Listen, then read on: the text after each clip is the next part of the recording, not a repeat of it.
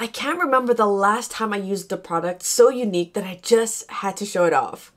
The reactions I've been getting out of people from the new Z20 has been nothing but priceless. I know what you're thinking. Who or what in the world is Nubia? Honestly, I thought the exact same thing when they reached out asking if I was interested in checking out their new smartphone, the Z20. Of course, I looked them up. Turns out they used to be owned by ZTE, but went independent in 2015. On paper, this phone looked amazing. We're talking pretty much high-end specs for a fraction of what the big guys are charging. But that's not what makes this phone special. On the front, you've got a 6.42-inch AMOLED screen and a very slight bezel at the top and bottom. But flip it around and bam! What? That's another fully functional 5.1-inch screen on the back. When not on, it actually blends into the back glass extremely well. Besides dual screens, there's also two power buttons that both function as fingerprint sensors. So no matter which screen you're looking at, the lock or unlock experience is the same. It's also great since it doesn't matter if you're left or right-handed. I'm a case person, and like most of you, that was my first concern. Thankfully, they actually provide you with a back screen protector and case in the box that actually still allows you to fully interact with the second display. They even punched a hole near the top so you can take calls from the back too. You have the option to manually switch between the displays by tapping a floating button, or have it automatically switch based on how you're holding it. The secondary screen can be set to mirror the front display, or the cooler option for dual screen multitasking. When you receive a notification, you can quickly flip to the second screen and it'll open up that notification. You can also send apps to the secondary display by using a 3-finger swipe. It'll stay there until you exit out of it. I'll be the first to admit, flipping your phone constantly isn't the most practical way to multitask, especially if you're a klutz like me. I also ran into a lot of accidental touches as I was switching between the screens. Where the secondary screen makes the most sense is when you need to take a selfie. Since there's no camera on the front, to take a selfie, the camera prompts you to flip the phone around.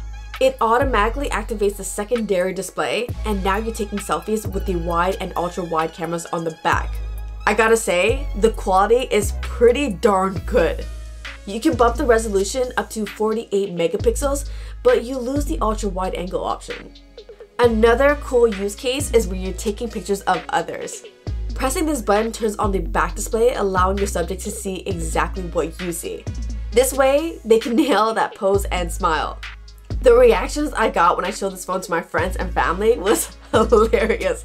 I got a lot of, "Whoa, what phone is that?" It's definitely a conversation starter, for sure. Make no mistake about it, this is clearly a photography-focused phone. The Z20 has triple cameras, a 48 megapixel wide, an 18 megapixel ultra wide, and an 8 megapixel telephoto, featuring 3 times optical zoom. I'll throw some samples up and you guys can be the judge of how good these cameras are. Oh, there's even a pro mode too if you really want to dial in those settings for that perfect shot.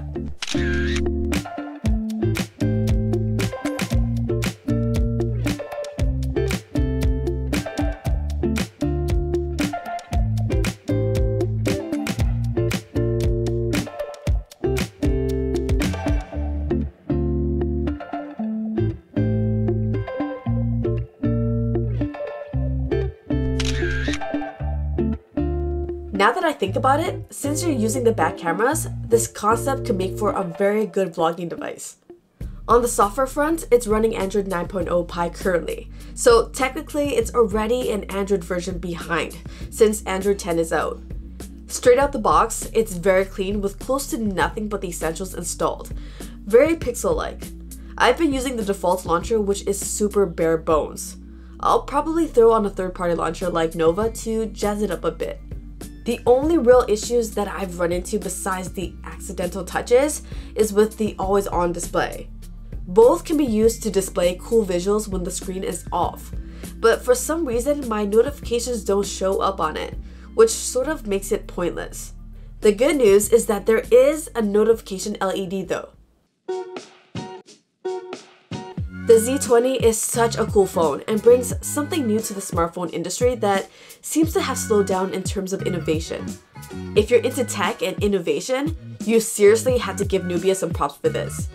They might just have something here if they continue to refine it. Even though this might be a little too out there for a lot of people, I haven't had this much fun with a smartphone in a while.